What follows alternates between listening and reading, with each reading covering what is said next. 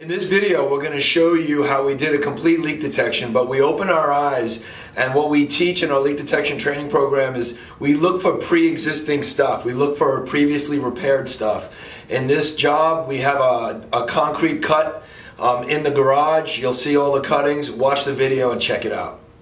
So as we do with any leak detection, we walk up and confirm we have a leak. We watch the meter spinning even though we have it shut off at the house, and we can isolate it that way as well. Then we start our walk around. Again, we're looking for any stub ups, we're looking for any irrigation, we're looking for any hose bibs, anything that might be on the outside of the property. Walking a house properly will let us know what this house is made of. Then what we do is we treat the garage like as if it's a house itself. We walk the garage and we listen to everything. Here what we're actually doing is we're listening and we're hearing that sound right here.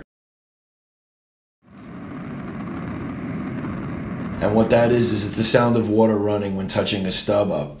We're not going to stop there though, and we're always going to back ourselves up. So we're walking the rest of the house. We're looking what this house is made up of. We're always going to be looking for plumbing. We're going to be looking for wet bars, bathrooms, whatever we have that might have stub ups. Here we're going to listen to the cold and hot water side underneath the sink.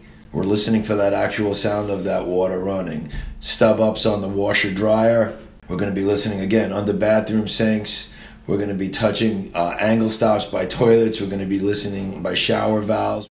We actually listen to the screw that goes right through the body of the valve. Now we heard that leak on the cold water side. So next thing is we pump it up with air and water. So we're going to be non-invasive. We're going to hook it up to the hose bib outside the house on the cold water side. And we're going to be injecting it with air and water. And what we're doing first is we're listening to the previous repair. A lot of times we find leaks where something was previously done.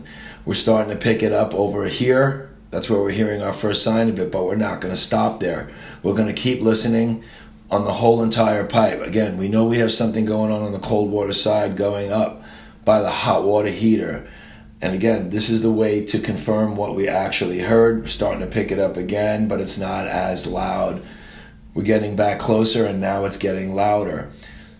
Listen and check it out. We mark our location. Notice the previous structural crack. That doesn't tell us much, but this is what it is. So that's how you see how we did a complete walk around. Not only did we stop at the leak, but we went around, we checked everything else out too.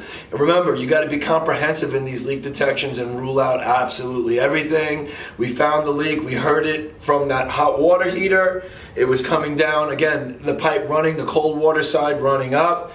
We heard it, then we put it under pressure with air and water, heard the boil, and that's how we got it done. For more information, visit our website at www.LeakTronics.com and check out all our YouTube videos on our YouTube channel.